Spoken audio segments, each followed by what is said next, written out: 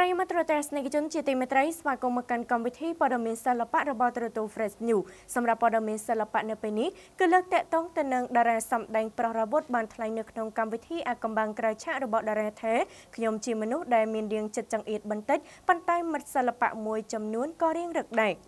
ជាការក៏សម្គាល់តារាសម្ដែងប្រុសរៀងខ្ពស់ស្រឡះដែលលេចវត្តមាននៅក្នុងរឿងភាគខ្មែរធំគឺលោករ៉ាវុធត្រូវបានទស្សនិកជនដឹងថារាល់ពេលទៅណាមកណាតែងតែមានទស្សនិកជនចំរំមើលនិងសំថតរូបយ៉ាងច្រើនតែផ្ទុយទៅវិញបែរជាមិនសូវស្និទ្ធជាមួយនឹងអ្នកសិល្បៈទៅវិញដែលជាហេតុធ្វើឲ្យអ្នកតាមដានសិល្បៈមួយចំនួនសង្ស័យថាប្រហែលជាលោកមានសម្ពាធមកពីខាងណាហើយយ៉ាងណាមិញថ្លែងប្រាប់នៅក្នុងកម្មវិធីអាកំបាំងក្រៅឆាករបស់តារាលោកបានបញ្ជាក់ថាមូលហេតុនេះគឺមិនមែនដោយសារតែមានសម្ពាធពីខាងណានោះទេប៉ុន្តែដោយសារអត្តចរិតលោកមិនសូវចេះនិយាយស្ដីច្រើននិងមិត្តសិល្បៈមួយចំនួនរៀងរឹកផងនោះទៅធ្វើឲ្យលោកមិនសូវស្និទ្ធស្នាលជាមួយអ្នកសិល្បៈតាមរយៈការចូលរួមនៅក្នុងកម្មវិធីអាកំបាំងក្រៅឆាករបស់តារាសម្ដែងប្រុសមុខមានមុនស្នេហ៍លោករ៉ាវុធបានរៀបរាប់បន្តនៅអាកំបាំងផ្ទាល់ខ្លួនជាច្រើនព្រោះកន្លងមកទស្សនិកជនធ្លាប់តែដឹងពីការងារសិល្បៈសកម្មភាពសម្ដែងតែប៉ុណ្ណោះលោកថាដើមឡើយលោកមិនមែនជាតារាសម្ដែងនោះទេពលគឺបានចូលរួមប្រកួតប្រជែងផ្នែកបង្ហាញម៉ូដនៅក្នុងកម្មវិធីខ្មែរ Super Model របស់ស្ថានីយ៍ទូរទស្សន៍មួយ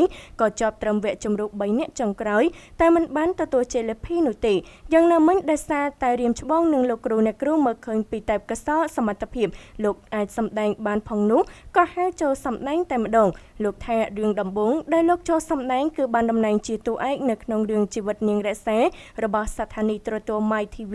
ដោយទទួលបានការគាំទ្រច្រើនពីទស្សនិកជនហើយចាប់តាំងពីពេលនោះគឺមានទស្សនិកជនស្គាល់លោកតែម្ដងតារាប្រុសកម្ពស់